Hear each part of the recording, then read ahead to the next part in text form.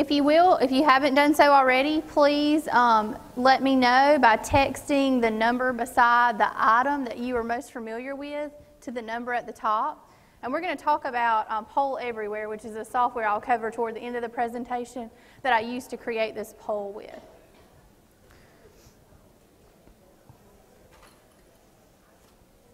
At this point, it looks like Dropbox. People are most familiar with Dropbox. We'll come back to this in a second. Okay?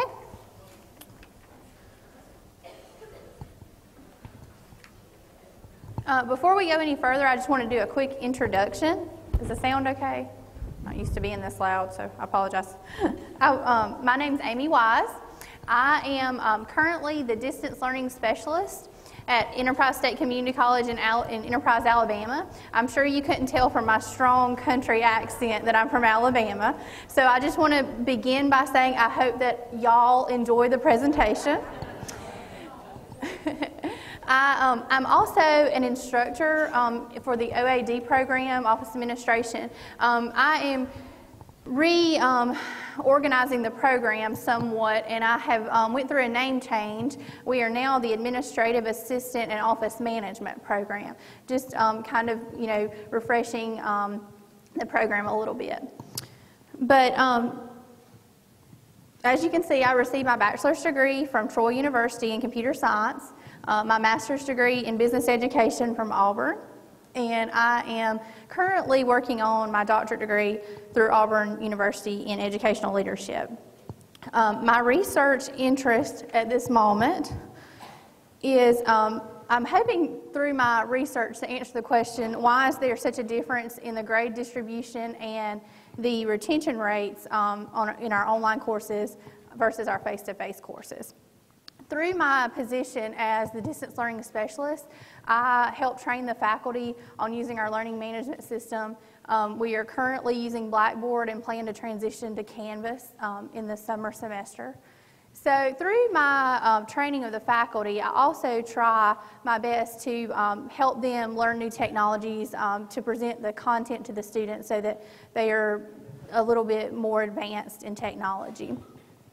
One thing that I've done through my position is I offer a Tech Tuesday email. And what this is I send out an email every Tuesday with a new technology that I previewed for that week. And I've gotten really good feedback from my instructors on that. I've also had several of the administrative assistants at the college be asked to add them to the email, and even the president has wanted to be added because most of the time it's a technology that's real popular, or it just helps with efficiency. Okay, and these are the objectives for the session. Just going to go over just a few of the interesting technologies that we have found that have been popular at the community college I am employed at. Okay, Jing is going to be the first one, and then I'll go over Screencast-O-Matic. Poll Everywhere is what you used at the beginning to let me know what you were most familiar with. Then we'll talk about Prezi, and then Dropbox, and then Remind 101. Okay, Jing is used to take screenshots. It's used to capture an image of what you see on your computer screen. I've always used Control plus print screen, and I recently got a MacBook Pro, and you don't have that option with MacBook. So after a little while, I realized, okay, I can just use Jing for this, and finally I did Google to find out how I could do my print screen on my MacBook, but Jing was a much better solution for that. You can also record videos through Jing. I mainly just use it for capturing images, but it works really well in online courses. I've done it so that students can understand what the screen's going to look like when they log into their course. I've also used it, I use SAM in some of my courses, and I've used it a lot with SAM, just so that we understand how the screen's going to look when they log in and what they're going to do to complete a task. Ways to use it in the classroom is to eliminate brain flush, explanation for homework, and student presentations. And as you know, almost everyone learns better with a visual representation of what they need to do. The next technology is Screencast-O-Matic. It's the original online screen recorder for creating screen captures. I have found as an instructor that students, especially my online classes, learn a little bit better when they hear my voice. I'm sure you have had the same experiences. So I often will record a short little video about the module that week or the chapters that week. And one way that I get them to actually watch the videos, because that's always been an issue, is I will present a bonus question answer during my video. I usually do that either at the beginning, at the middle, or at the end. So each week they never know where they're going to get that bonus question answer. So, yes, ma'am? Can you override your voice when they don't want to hear your voice? In the actual video? I mean, I use somebody else's voice because mine using you to translate. I don't know about that. But that's the way that I do mine. I record my voice. But the maximum recording time is 15 minutes. And most research points to the fact that, you know, that's generally a 30-minute TV show with commercials, and most of us have TiVo or, you know, some type of DVR now, so we're fast-forwarding through those commercials. So 15 minutes is about the limit that anyone's going to sit really and watch a video probably. So, you know, you may want to divide up your chapters. You know, most of our classes, or the classes at the community college that I work at, are an hour and 15 minutes long. So I may want to divide that up into topics or chapters, but 15 minutes at a time is all that you can do. So. There's no software issues with Screencast-O-Matic. I haven't found not one issue. It's all online, all cloud-based, all cloud computing, so it's really fabulous. With Blackboard, I've had some issues when I recorded with like a voiceover PowerPoint. You know, I saved that as a Windows media file. Well, then my Mac users can't view that, or even my Windows users sometimes can't view that. So there hasn't been any issues that I've found with the Screencast-O-Matic. So that's a good thing. Poll Everywhere is what I used at the beginning. It's just standard web technology. It's free for audiences of 40 or less. So if you have a larger class than 40, you can pay for a subscription, and I think it's pretty reasonable. You have to visit the website to know exactly the pricing, but it's a pretty reasonable rate for more than 40 users. But some of the uses that we have used this for is bell ringer activities when the students first come into the room, just like I did for you guys. It just kind of helps, you know, merge the group into a certain topic. If you, like I wanted to know exactly what you guys were most interested in, and I found that Dropbox was probably the most thing you were most, you've used before, then I know I don't need to spend quite as much time on Dropbox. So that's how I would use it today. But making class decisions and testing student content knowledge.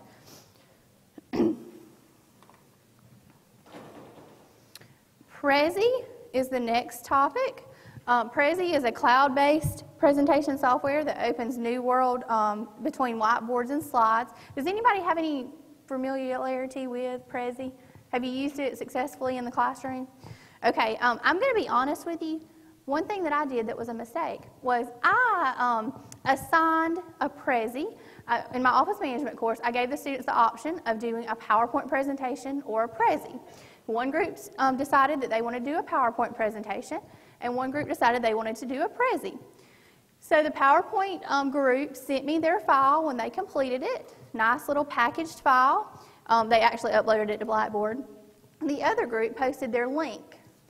I did not realize that the group that used the Prezi would continue to edit their Prezi up until the day that they were supposed to present to the class. So in my opinion, that wasn't really fair to my PowerPoint group that had their little nice packaged PowerPoint uploaded.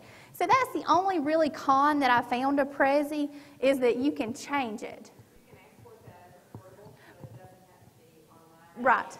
That's the solution that I found. But in the beginning, just sharing the link did not work. So just like she said, you can export it now. So that was a great option. Another thing that's really good about Prezi that they've added kind of recently is the ability to upload a PowerPoint presentation into your Prezi. Now, why would I want to do that? I'm going to show you really quick what the Prezi looks like. Hopefully it will open with no problems. It worked. Yeah.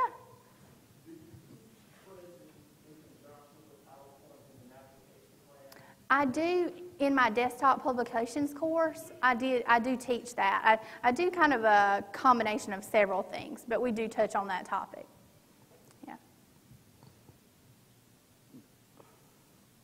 Okay, this is an actual Prezi. And as you can see, you just jump from topic to topic.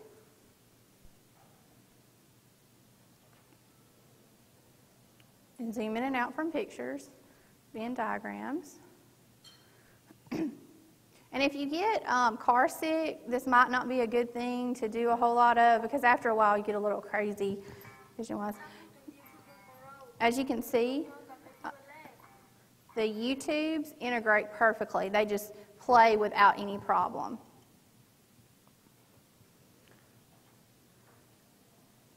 And at the end, you always come back to where you started.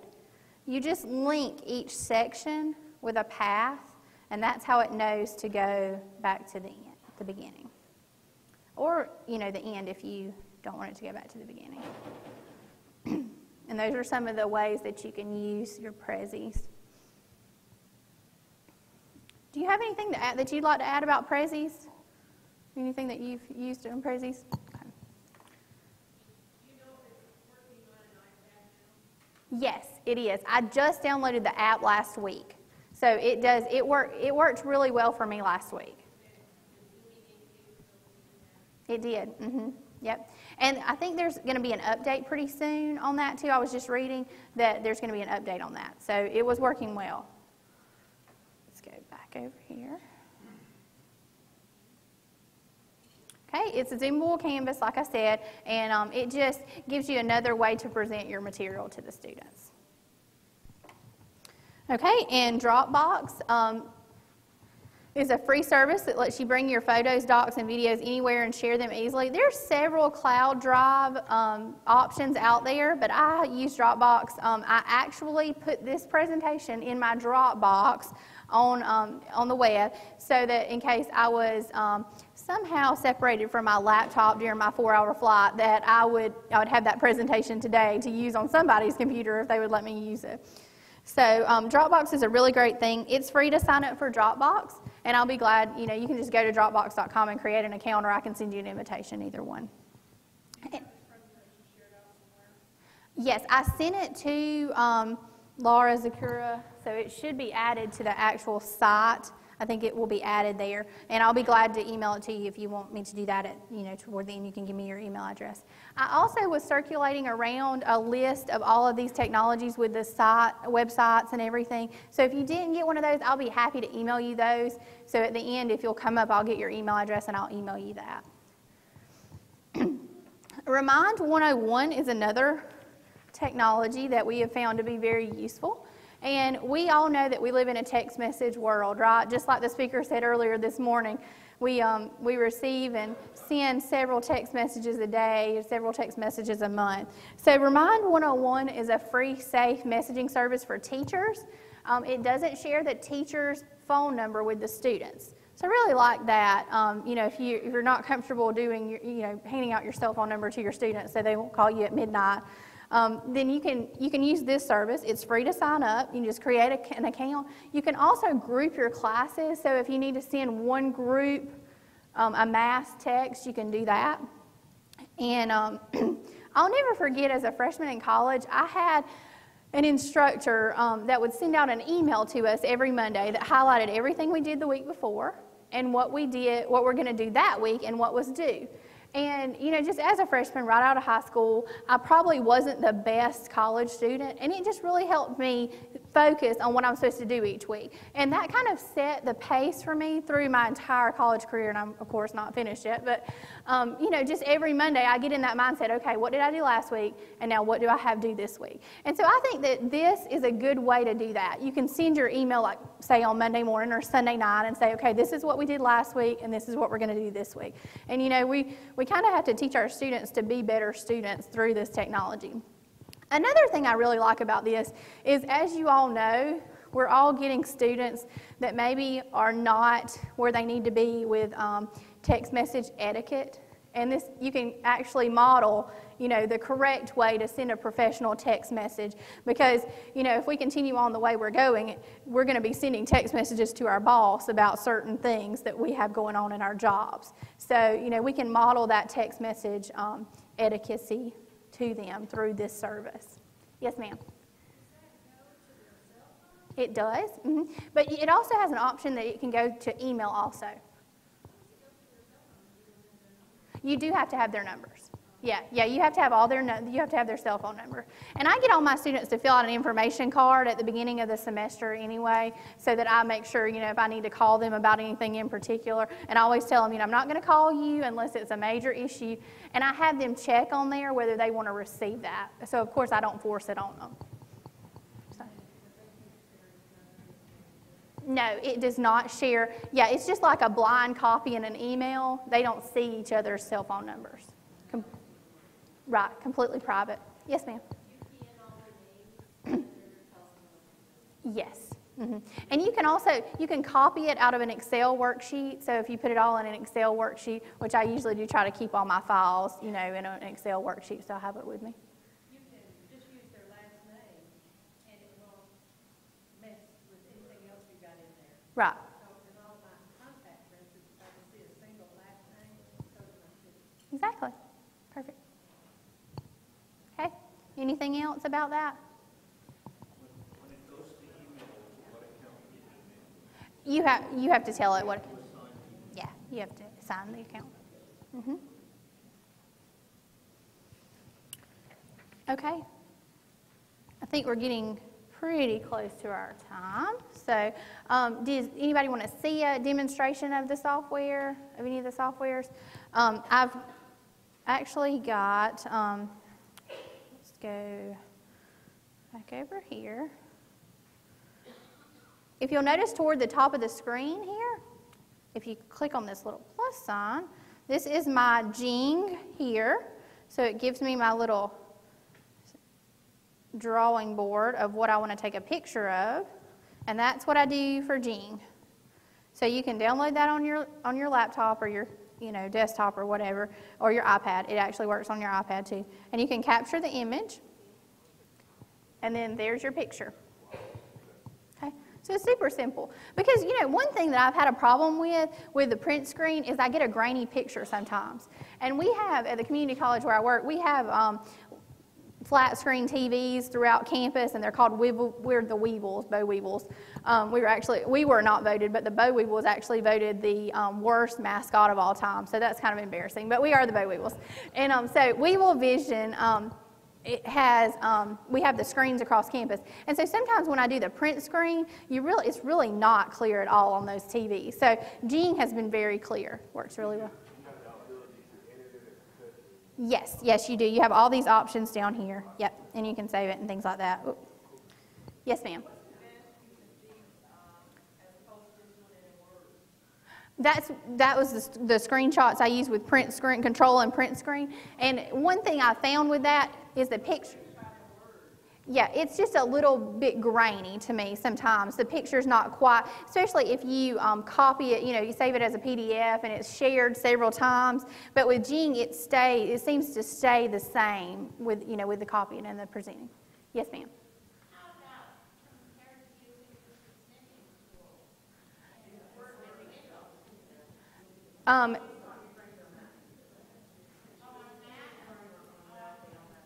Yeah, exactly. Yes, ma'am. For the Jing, you can record up to 5 minutes. For Screencast-O-Matic, you can record up to 15 minutes. So this is Jing. This is the screenshot, and I can actually record using Jing. Or I can go to my Screencast-O-Matic, and you can actually go there from the website too, but I wanted to make sure I had it on my computer. So if I go to the Screencast-O-Matic, close this out.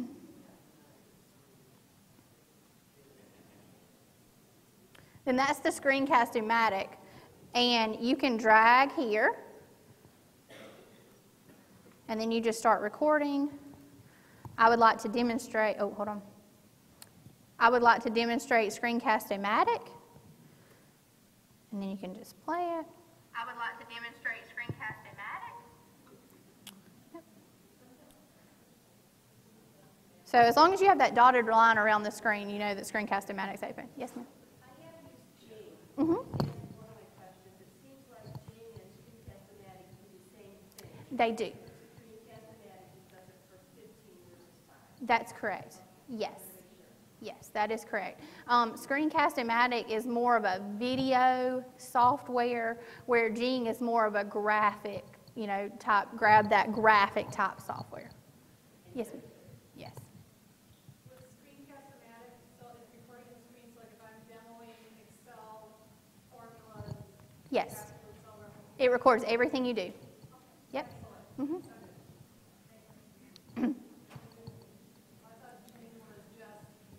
You can record what you're doing with Gene too. Yes.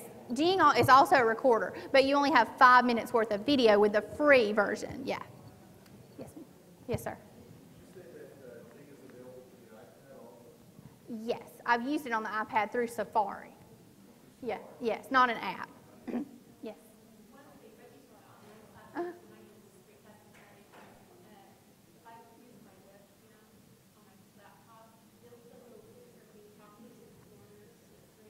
Love that. Yes. Yes. Did you guys hear that? She's using Screencast-O-Matic in her online courses, and it will also put a little video of her talking down on the side of the screen, so they can actually see her also with what she's doing on her screen. So 2 different options. Yes, ma'am. Mm-hmm. Yes, they're all free. Yep, all free. Yes, ma'am.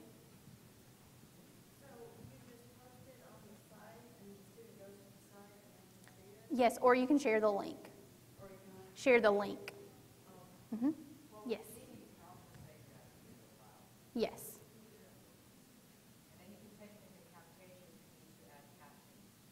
Yes, you can take it into Camtasia and add caption. Thank you for that. We have some Camtasia licenses at our school, but it's not widespread because it's, somewhat expensive. So, yes, ma'am. You can? Yes. Yes. Yeah, from the web version. Yes. For accessibility purposes, we have to also, we now have any video, we have to provide the text. Yes. You see the text box then off to the side. That's what I do. Yes. Mm-hmm. That's what I do. Yeah. Is there any have you found any closed captioning features with Screencast-O-Matic? They haven't added anything at this time, so I just use a text box. Yes, sir. Yes. Yes. There is. Yes, there is. Yeah, just go to Gene.com on that. Did you get one of the handouts? Yeah, and I may have actually gave you the Getting Started link. On some of those, I try to give the Getting Started link so it has all those PDFs and the videos and things like that. And you can always go to YouTube, and type it in too. You'll find it. Yes, sir. Either one of these tools, will it do Illustrator-type activities where you can draw and point to things and also capture mouse clicks and movements on your desktop? Yes. Both? With the Screencast-O-Matic, I've had some experience with that, not with Gene. I have not had any experience. I haven't used Gene for that. But with Gene, you can go ahead and use it as a illustrator and draw and point to different things, circle items. Yeah, our math instructors have used that through the smartboard, and so I haven't seen that demonstrated, so I'm going to say yes, but I don't exactly know if you can do that from your actual desktop. So, show me? Okay, show me. This is wonderful. I love this. Okay. Yes. Great. Yes, sir. Yes, ma'am. If I noticed correctly, your slides were in PowerPoint, not present. Yes. Was there a satisfaction with why you didn't use present? They told me I had to use the presentation. So I didn't want to, use the Prezi and get in any trouble for that. But they sent the template from Course Technology and said, use this template for your presentation. So I said, okay, you want me to come present? I will use what you want me to use. But now, if I had been really smart, I could have imported my presentation into Prezi. But at the same time, I didn't know if there was any problem with that. And I know they've uploaded it to that website, so I know that probably would need to be a PowerPoint. So, yes, ma'am. Are you willing to share your technology these days? Oh, yes, of course. Yes. Yeah, let me get your email address at the end, and we have about 5 more minutes. So, anything else that you guys want to look at? Any more questions? Yes. Oh, I thought. Okay, great. Okay. Let's look at really quick how to import PowerPoints into Prezi.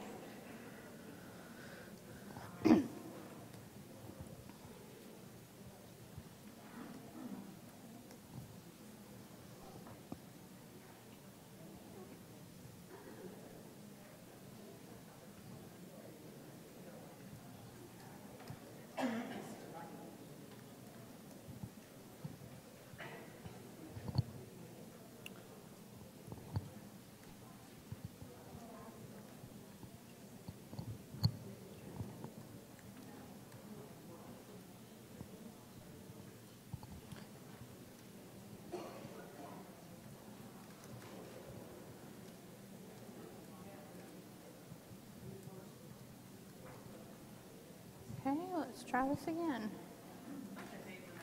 Yes. I don't have it like a gazillion email addresses, so. Okay, here we go. Okay, if I wanted to do a Prezi and import my PowerPoint, I wanted to click on New Prezi. And then I usually either I will find a picture that is relating to the topic that I'm presenting, or I will use one of the templates. Sometimes it's just easier to use a template. I'm trying to see. Let's use this process one so you can kind of see how that works. So I'm going to choose the process template.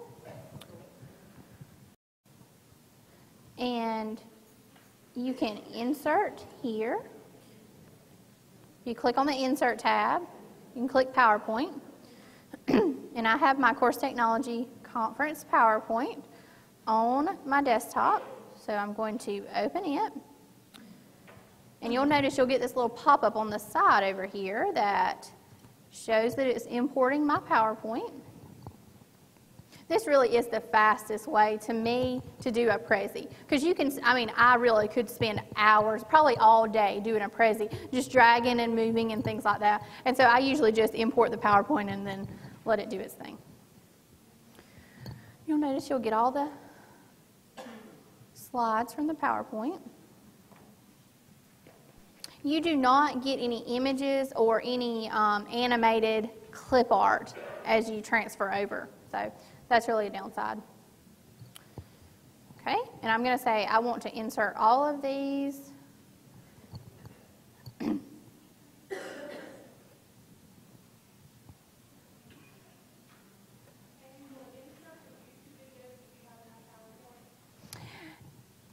I've had it do it perfectly, and then the next time it won't. So I'm going to say sometimes it will and sometimes it won't. So you kind of have to test those links before you run out, with your Prezi thinking that it's going to work perfectly. I think it depends on, the video really, which sounds crazy, but that's really, I've had some experience with it being both ways. So, okay. The screen's a little hard to see. So if I'm going to go home, I'm going to start the presentation. Nope, that's not where I want to go. Let's go back over here to where we are. And you can drag this around.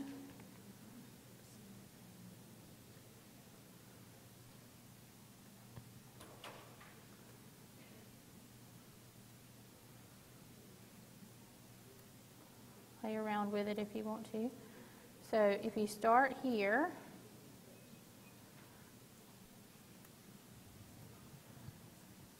you can edit your path.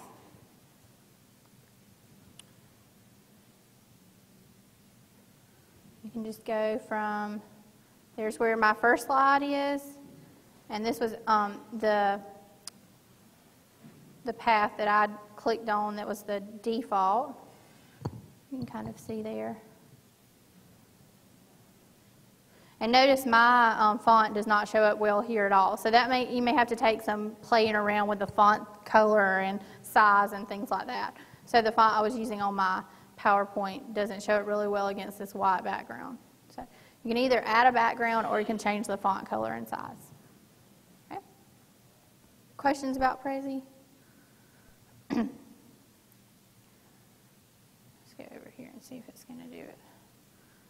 Let's jump in with that first template that I did.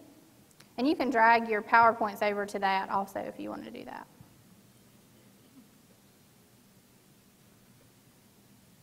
Questions? Okay.